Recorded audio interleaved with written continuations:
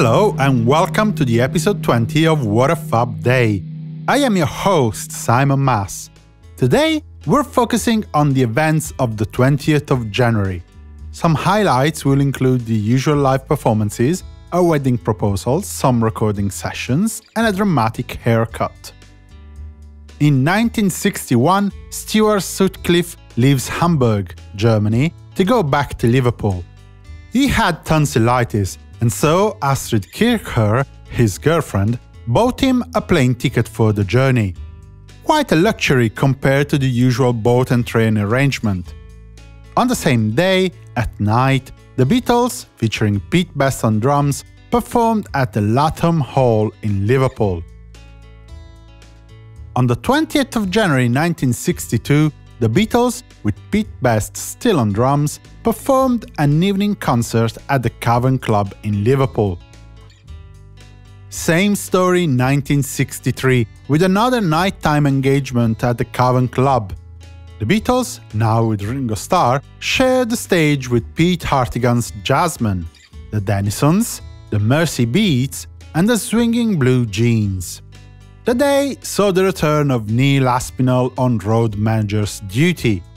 Aspinall was still feverish and explained to manager Brian Epstein that he would have been unable to drive the band to London for their engagement to record an appearance on the Friday Spectacular radio show on the 21st, which we will cover in the next episode.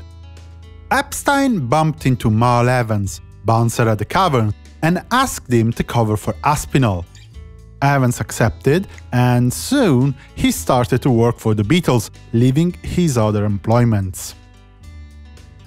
In 1964, the Beatles performed again at the Olympia Theatre in Paris, France.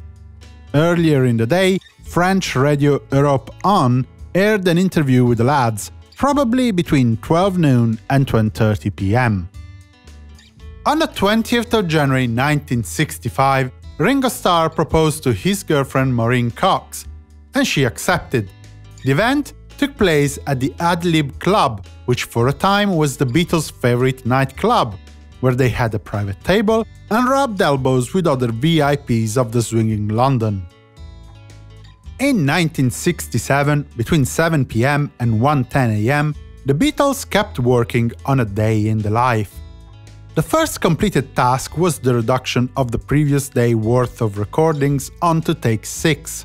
Then, the band recorded further overdubs, a vocal track by John Lennon, Paul McCartney's bass line and a song introduction on clavichord, and Ringo Starr's drum track. The session also outlined why this song has been showed off by critics as a typical example of how the Lennon-McCartney songwriting partnership had evolved by 1967. One of them had the idea for a song and its initial development. He then showed what he had to the partner for completion or to round off any rough edge. In this case, John had come up with the beginning and the end of the song, only for Paul to supply its middle section. Paul's bit was not composed specifically for A Day in the Life, but the two had become so accustomed to work together that it was as if the two pieces had meant to be put together from the start. Paul's first line in the middle section, "Woke up, fell out of bed," even managed to make good use of the sound of the alarm clock, marking the end of the bridge leading to the section, recorded on the previous day. On the 20th of January 1969, the Beatles reconvened at the Apple Corps studio to start recording their new album, Get Back. It was only a test session to check on the work done on the basement studio by Apple Electronics head, Alexis Mardas. Mardas had promised all sorts of wonders to the Beatles.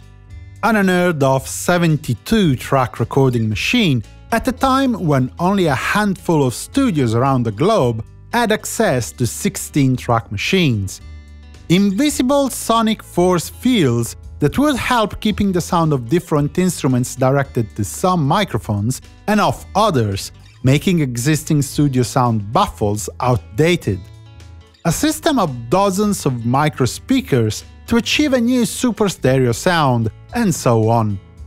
Unfortunately though, when the band tried out the facilities today with a sample recording, the result proved to be totally unusable. George Martin had to ask EMI for the temporary loan of 2 4-track consoles to attach them to Apple's 8-track recorder. The time needed to make the studios usable meant that 48 hours were lost before the work could begin in full. Mardas, later on, excused his work, claiming that the equipment was still in a prototype stage, but Alan Parsons, Glyn Jones, and Jeff Emerick are all on record in the complete Beatles recording sessions with rather harsh comments on the recording console and the rest of the equipment, which ended up being sold as scrap material to a second-hand electronics shop. Finally, on this date in 1970, John Lennon and Yoko Ono decided to have their hair cut really short.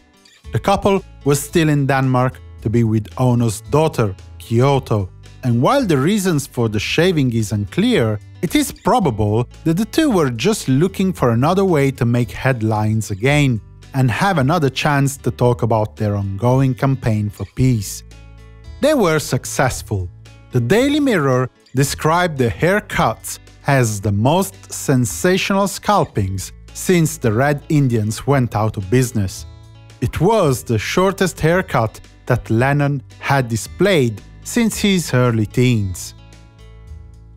This concludes today's episode of What a Fab Day.